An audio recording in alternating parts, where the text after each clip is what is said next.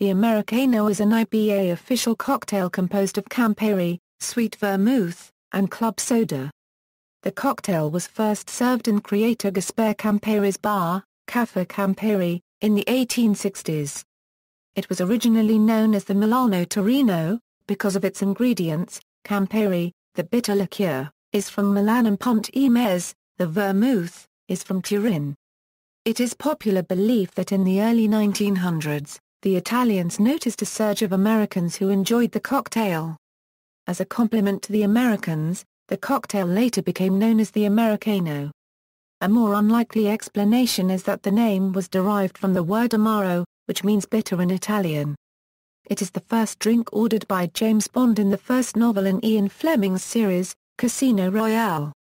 In the short story From a View to a Kill, Bond chooses an Americano as an appropriate drink for a mere café copyright, suggesting that in café copyrights you have to drink the least offensive of the musical comedy drinks that go with them.